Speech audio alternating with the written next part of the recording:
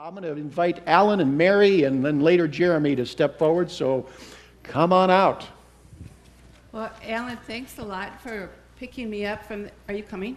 I'm coming. This is really a heavy bag. Just a minute. Well, yeah, I know, but come on. It's wonderful to go on a mission trip. It's always nice to come home. Are you coming? I am. This is only a one-week trip. How much stuff is in here? Oh, come on. It's not that bad. Is it? Oh, it is kind of heavy, isn't it? Well, it's a good thing everybody knows you're the princess. I would never help you. I know. It's nice to be the princess. You know, last Sunday we talked about offering and how important it is for all of us to contribute through our offerings. And, you know, you are offering, a portion of that goes to help support mission around the world. But stewardship isn't just about offering and money. It's also about giving of your time and your talents. And one way that especially touches my heart is through missions. Not only within this church and this community and within this country, but globally also. And you may ask, well, why missions and why globally? Why outside of our community? I want to share with you some verses from Romans 10, 11 through 15. As the scripture says, anyone who trusts in him will never be put to shame. For there is no difference between Jew and Gentile. The same Lord is Lord of all, and richly blesses all who call on him. For everyone who calls on the name of the Lord will be saved. How then can they call on the one they have not believed in? And how can they believe in the one of whom they have not heard? And how can they hear without someone preaching to them?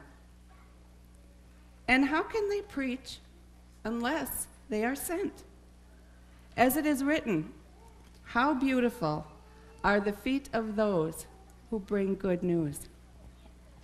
You know, I remember when Mary and I were first going to go, I thought about going on a mission trip and thought that maybe God had called us, and we just weren't really sure. We didn't know where we were going. We didn't know if we had the skills. We thought, well, boy, maybe we better, do a little bit more planning. And it's then that we realized that God gives his children the gifts of time, talents, and treasures, and then he steps back and he waits to see what you're going to do with those gifts.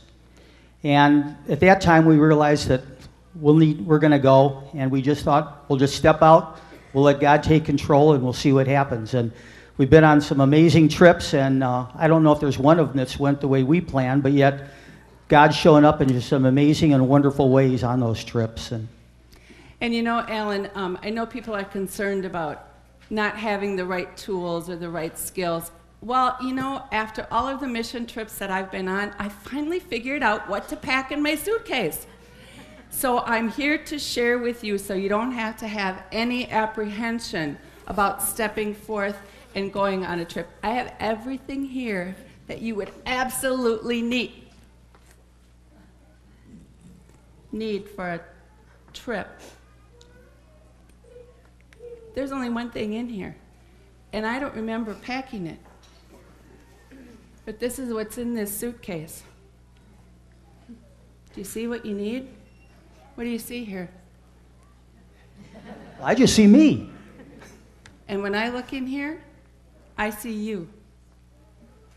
That's all you need. You don't need any special skills. You don't need any special tools. You don't need any special talents. We need you. And you know what? When you get to wherever it is we're going or you're going, God's going to help you unpack those special talents and skills that you have.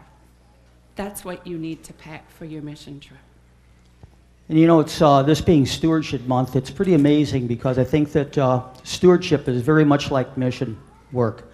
God gives you those gifts of time, talents, and treasures, and he's really more interested in stretching your faith, taking that step out and seeing what you'll do if God will really do what he says he'll do.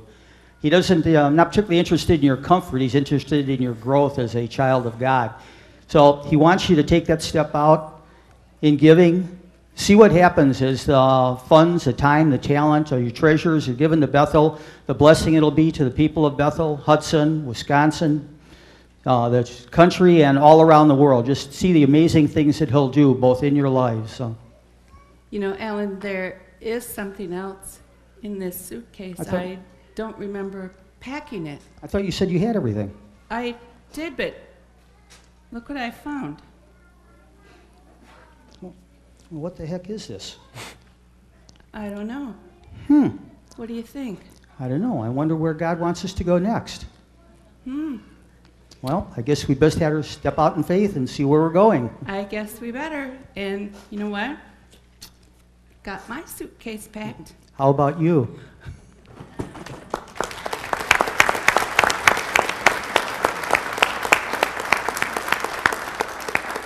Good morning. My name is Jeremy Palm, and on behalf of the Church Council, I'd like to thank Mary and Alan for their time this morning and for sharing their passion for missions with us.